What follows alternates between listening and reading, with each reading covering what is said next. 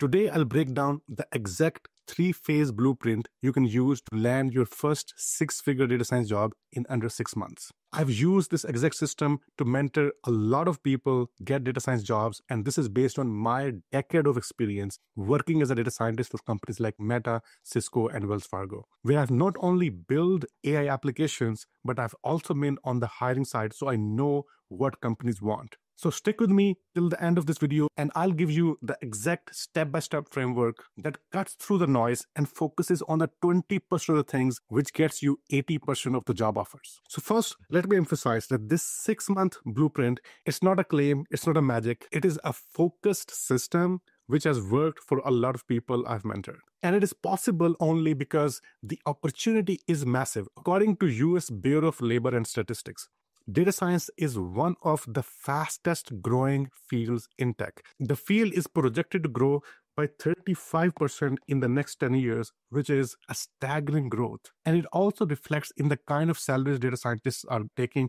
According to Glassdoor, the median salary for data scientists in the US is $145,000, and it is about 3 times higher than the national average, which means that companies are willing to pay a lot of money to people who have the right kind of talent. But the mistake I see a lot of people do is that they focus on breadth rather than depth. They try to learn a little bit of everything fancy, but do not have enough depth into any one skill. And that is the exact strategy you would want to use if you want your job to be replaced by AI, because AI is a very good generalist. It knows a decent amount about pretty much everything. So in this day and age, if you want to survive, you have to be a T-shaped data scientist where you know a little bit about most of the stuff, and then you take one thing and then you go deep. And I'm going to explain this with the 3-pillar system so that your approach is targeted, it is focused, and it helps you get the results. First, I want to talk a little bit about signal to noise. My undergrad was in telecommunication engineering, and this is one of the technical subjects which I've learned there.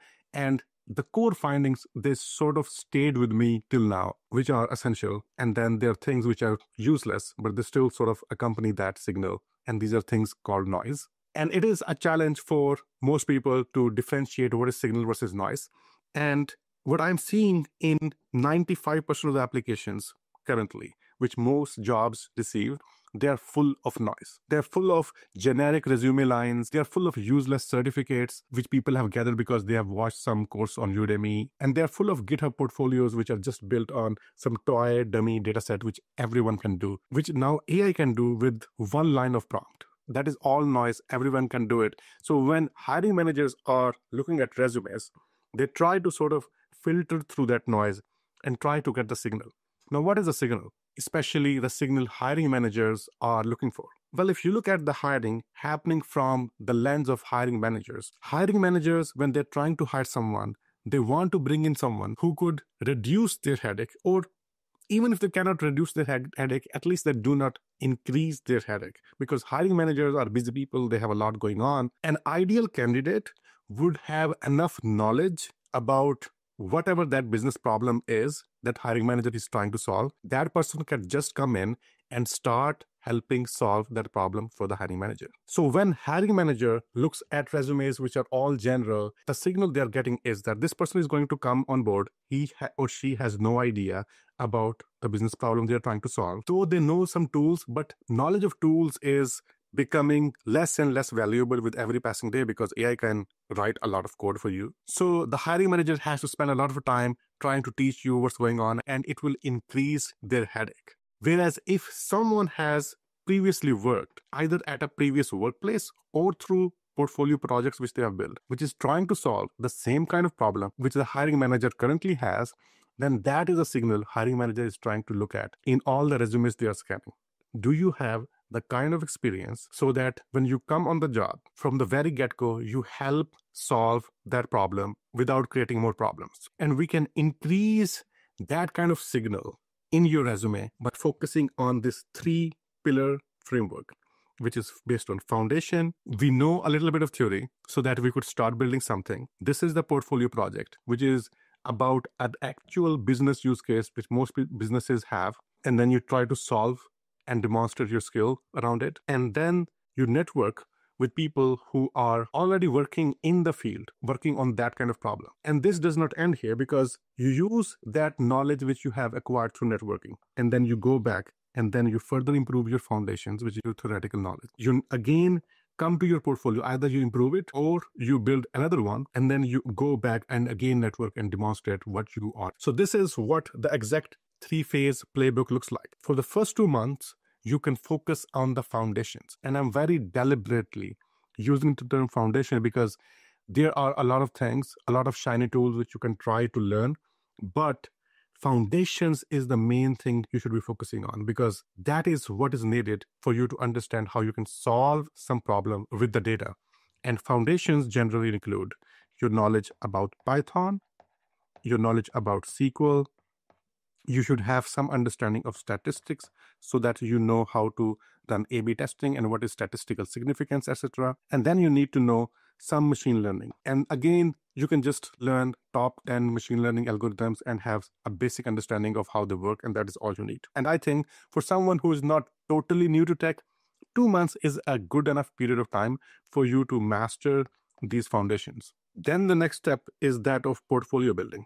And this is the main step. That's why I've allocated like 3 months on it. But hopefully you won't spend entire 3 months building something and then going to the next step of networking. You build something maybe in a month, which is impressive enough. And then you try to network with a bunch of people. Just try to get some feedback on what your project looks like, how you can further improve it, what people are actually doing while they're implementing that kind of project in industry. And then you go back and try to further improve it. And then once you have a portfolio project which is good enough, then you go in a more networking mode. You create a 1-pager document or a short 5-minute Loom video explaining what you have done. You create an impressive niche resume which mainly establishes you as an expert in that specific niche. For example, don't just market yourself as a data scientist. You can be a marketing data analyst who have deep expertise in how to reduce share. Or you are a healthcare data scientist who have deep expertise in customer segregation. So you create that niche resume, and then you find niche jobs, and then you start applying for those. But the core thing here is this, your portfolio project-centered learning. And this approach is very different from the tutorial-based approach where I would have said you spend 3 months trying to learn pandas, spend 1 month trying to learn SQL, all of that. I'm just trying to ask you to learn a little bit of fundamentals and then further improve your learning by building something. So in this case, your learning lifecycle looks something like this.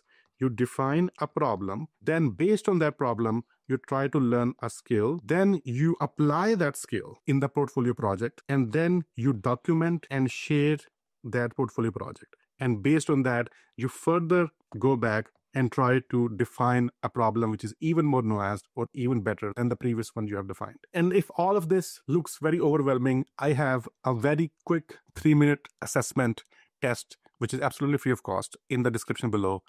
The goal of that assessment test is to help you understand what is the number one bottleneck you currently have, so that you could cut through the noise and just focus on that one bottleneck, so that once that thing is improved, then maybe you can retake that quiz and assessment and understand what is the next bottleneck you have to address, and then you can keep doing it till you are fully job ready. So let's look at the same problem from a slightly different lens. And I'm a big fan of Charlie Munger, and one thing he used to advocate for was that always invert the problem at hand. So instead of saying, how can I get a job in another 6 months, let's try to look at the inversion perspective of what can guarantee that you don't get a job in the next 6 months. So when we flip that framing of the problem, I think there are 3 things you can do to guarantee that you never get a job. One thing is that you try to chase the new shiny tools which are coming every other day, and then you try to learn a little bit of those.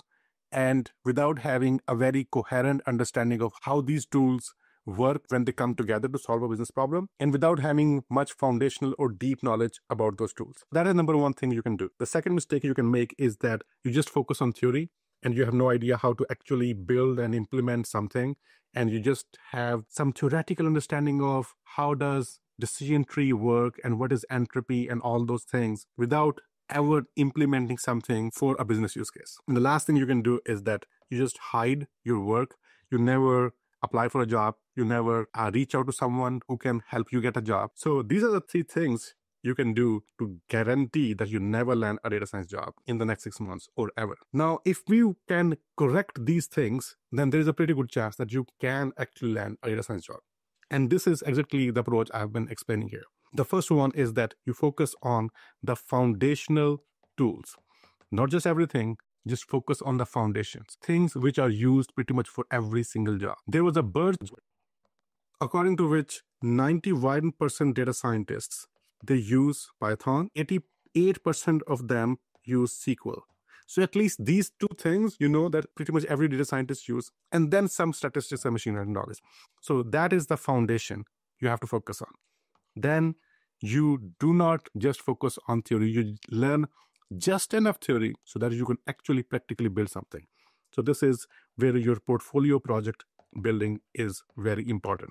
And lastly, you do not hide, you actually actively apply and you actually network and you reach out to as many people as you can while proving to them that you know this niche, you know this business problem, and you have worked on your own trying to solve it as much as you can so that next time those people are hiring for a data scientist role, you are top of mind for them. So again, enough theory in terms of concrete action steps. 1, take that assessment test. It will take you 3 minutes. You have no excuse, it's free. You'll get the results immediately. The second is that this is your 7-day action plan. You identify one niche. What is one business problem that you want to solve? And this could be based on your personal interest. It could be based on some prior expertise you have developed, or someone in your family or friends, maybe they know a field and there are opportunities using data to help facilitate that kind of business problem, or use ChatGPT and Google Gemini to brainstorm on what that one problem could be. And then around that business problem, you build one project. Again, I'm focusing on depth versus breadth. Instead of creating some very surface level, a lot of projects, just create one and go very, very deep as you can get. And then start and share publicly. Create a Loom video, create a 1-page document, share with people. This is what I've done. What else can I do? Do you have any feedback for me? And based on that, at least you can build the initial momentum you need so that by the end of 6 months, you are not only job ready, but you actually have a job offer in your hand. I hope you like the content of this video. Thank you so much for watching.